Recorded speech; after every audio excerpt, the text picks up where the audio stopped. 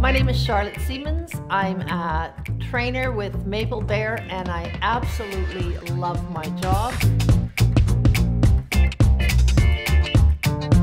I have somewhat of a varied background in that I have taught and been an administrator at the elementary, middle, and high school level.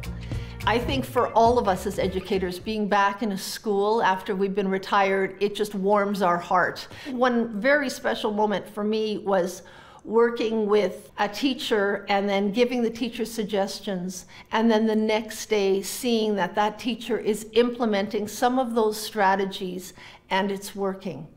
And that is just so beautiful to see when you can see student engagement move up, when you can see the difference that things make.